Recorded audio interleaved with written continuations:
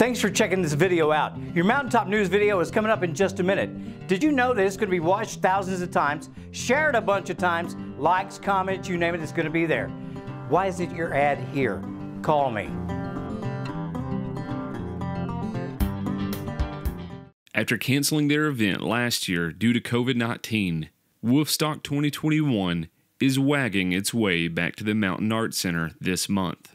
Woofstock is my dream. It combines my love of music, especially local musicians, and caring for animals. This is our big fundraiser. This is how we can afford our vet bill. And so that's why I encourage everyone in the community, everyone, even if you're a little bit further out, you can come because we have motels here, and you can come and see a really good show. A show created by the Animal Alliance of East Kentucky, raising money to fund low-cost spay and neutering for animals in Floyd, Johnson, Martin, and Magoffin counties. According to Reynolds, it's crucial now more than ever to have your animals spayed or neutered. This year seems to be one of the worst years ever in terms of rescues and shelters being overwhelmed with kittens and puppies, especially kittens, because cats stay in heat all the time. You know, after they have one litter, they can have another one. And constantly people are bringing kittens, and there's nowhere for them. There is nowhere. And the only way we're going to solve this problem is to address it right at the foundation level, spay and neuter these animals so they can't reproduce, because most of the time these puppies and kittens end up at a strip mine or up at on the side of the road, or even worse.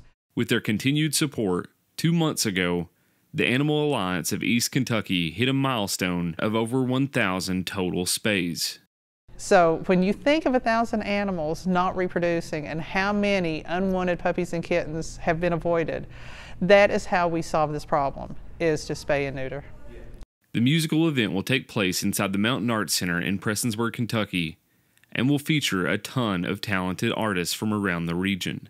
And this year we have some of our regulars coming back. It's Beck and the Starlight Review, Sean Whiting, Chelsea Nolan, Jen Tackett, and then we have new people as well. We have Coletown Dixie and Eddie Jenkins. But it's at the Mountain Arts Center, and it is Friday, August 20th, and it starts at 7.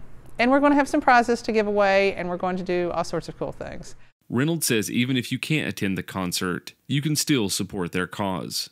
And what I've been encouraging people to do is, if you're out of town that weekend, or if you can't come, still buy a couple of tickets or a ticket, leave it at the box office, let me know about it, and I will donate it in your name to a shelter worker or a transporter or someone who works in rescue, and let them have a fun evening. All the proceeds from Woofstock 2021, including t-shirt sales, will go to provide spay and neuter services. If you want to purchase a ticket, visit macarts.com or call 606-886-2623. For an application to spay or neuter your pet, visit aaeky.org. Come to the concert, buy a t-shirt, and have a really good time. Oh, and spay and neuter your pets. Reporting for Mountaintop News, I'm Jeremy Justice.